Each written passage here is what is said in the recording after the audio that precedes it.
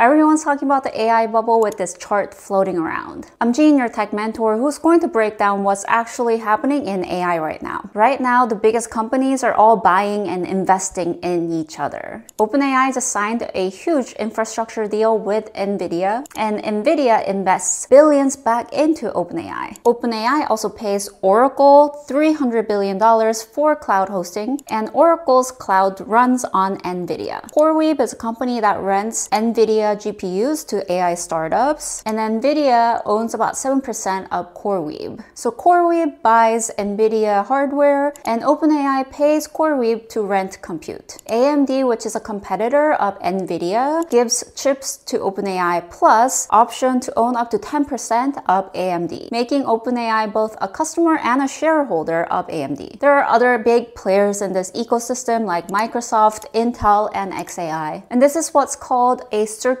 deal, money flowing inside the same group of players, which can make all the companies look bigger and stronger and healthier than it might actually be. And that's why people are asking the question, can AI actually deliver outside of this hype cycle? Let me know what you think.